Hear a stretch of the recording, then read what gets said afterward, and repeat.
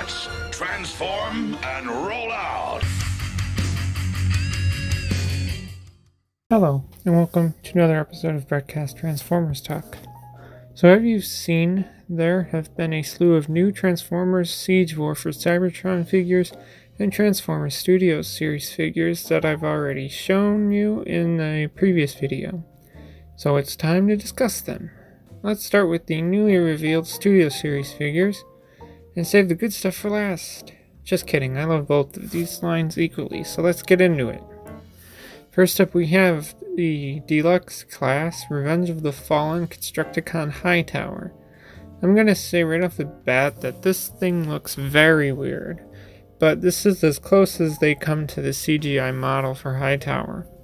His robot mode looks weird, but the construction vehicle form looks really accurate though, and yes, I'm going to say that I'm going to get this guy, and I want this guy because I want that Studio Series Revenge of the Fallen Devastator, and this guy is a part of it, so yes, I will be getting him.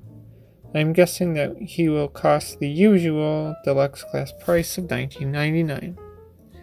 Next up we have the Deluxe Class Age of Extinction Drift in his helicopter mode. This is an all-around no from me.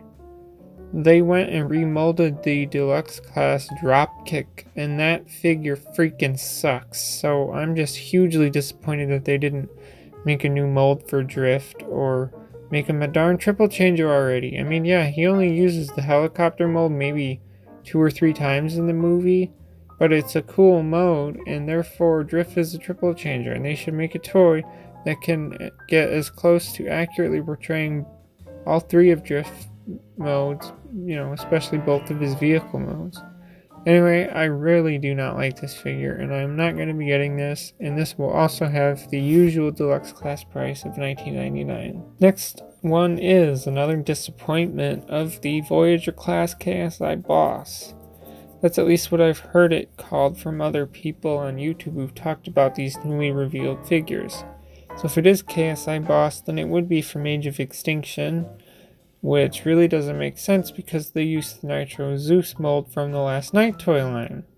They didn't even change anything, they just spruced up his paint job a little, and that's it. I never liked the Nitro Zeus mold from the Last Night toy line, and so I don't have any interest in this figure. I will not be getting it, and it'll have the usual Voyager Class price of $29.99. Last Studio Series we have is the Leader Class Dark of the Moon Optimus Prime. First thing I noticed when looking at him in his total combined form is that the robot mode looks almost exactly like the last Voyager Class Optimus Prime, so the so-called 2007 movie Optimus Prime that combines with Jetfire, that one. I don't know if it's true or if they're going to scale up the base figure or if it's the Leader Class because of the trailer that comes with it. I just don't know where they are coming up with it being the Leader Class. I'm going to assume it's because of the trailer that comes with it, and that trailer looks pretty awesome. I like too that it turns into the weapons deck for Prime with a whole slew of guns and his axe and his sword, and it also turns into his wings as well. This is the powered up movie Prime that looks the best for me, far better looking than the form of Prime and Jetwing in Revenge of the Fallen. I'm going to assume that this will have the usual Leader Class price of $49.99, but maybe more because of the trailer, but I don't really know. As cool as it is, I don't plan on getting this one, as I recently got a Leader Class figure in the Siege line, and I barely have room for it. And so I just don't have room for another one of these, plus I like my 2007 Voyager movie Prime anyways. So that does it for Studio Series figures. There's really only one that I want here, which is a little disappointing, but some of these are just not good in my opinion, and I already said I don't have enough space for the Leader Class Prime. So now, let's talk about the newly revealed Siege figures. First up we have Voyager Class Springer. Now I know that they only show one of the vehicle modes, but I have a feeling that he's a triple changer because of the wheels that are visible in his helicopter mode. So I have a feeling that later on we will see his car mode. Either way, this guy looks freaking awesome. Everything about this figure looks great. The swords become the rotors of the helicopter as it should. And yeah, he just looks amazing. I'm sure he will have the usual Voyager class price of $29.99. And yes, I'm going to get this guy. Next up we have the Voyager class Thundercracker. Yes, it is a repaint of Starscream. I don't care. I told myself this would be the line that I would buy 3 of the same mold. And that's given that I don't even have Starscream yet. And that they're going to do Skywarp. Also, Thundercracker is my favorite Decepticon, so it's obvious that I'm going to get this one because it's frickin' Thundercracker. This will probably carry the usual Voyager class price of $29.99, and yes, I'm going to be getting it. Next one we have is Deluxe class Red Alert, which we've seen this before, and I think I've talked about it before. It is a remold and repaint of Sideswipe, so it's automatically, in my opinion, a great figure because Sideswipe is a great figure. I don't really like that his car mode light bar becomes like an axe weapon, but what else can you do with it?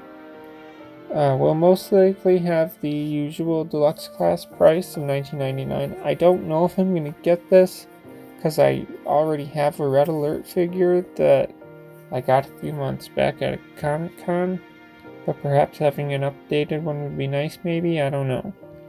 I'll figure it out when this thing comes out. The last one we have is one that I know I showed and talked about, and that's the Leader Class Cybertron Optimus Prime. Yes, I still like it, and I'm glad to see some better images of the figure. As I've said, Transformers Cybertron is one of my favorite Transformers shows. I was never able to get that Prime when, the show was still on. So even though this is a repaint and remold of the Leader Class Ultra Magnus, which is a fantastic figure by the way, I've always wanted a Cybertron Optimus Prime, and so I am going to get this with regard that yes, it'll have the usual Leader Class price of $49.99, but I don't care. So that's going to do it for Siege figures. At least 3 out of 4 figures I like here, and I'm really wanting to get. Red Alert I'm still not sure on. It's not bad. I just don't know if I want another Red Alert figure, as I don't have that much attachment to the character. Like, he's not my favorite and not my least favorite. Just kind of stuck in the middle, if that makes sense. That's all I have to say, so if you want to add to the conversation, leave a comment below. As always, thanks for listening and goodbye.